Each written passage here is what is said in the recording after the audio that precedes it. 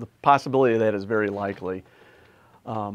This particular virus is highly contagious, is what we've seen, and is easily spreaded from person to person. I really don't see it going away anytime soon.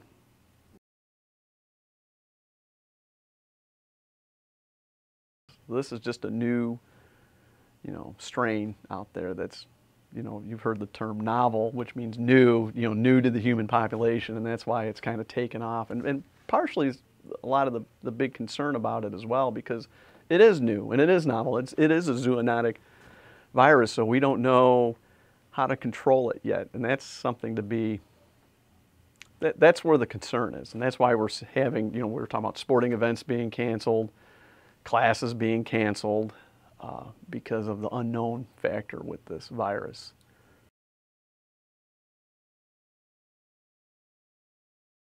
As of right now, we're not 100% sure if pets can pick it up.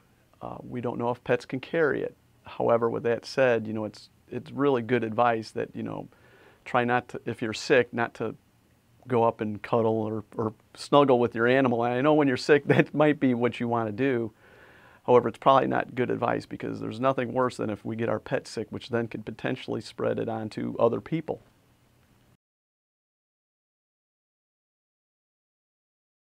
There really isn't a concern with the food itself. It's more the preparer or the person who may be serving this food.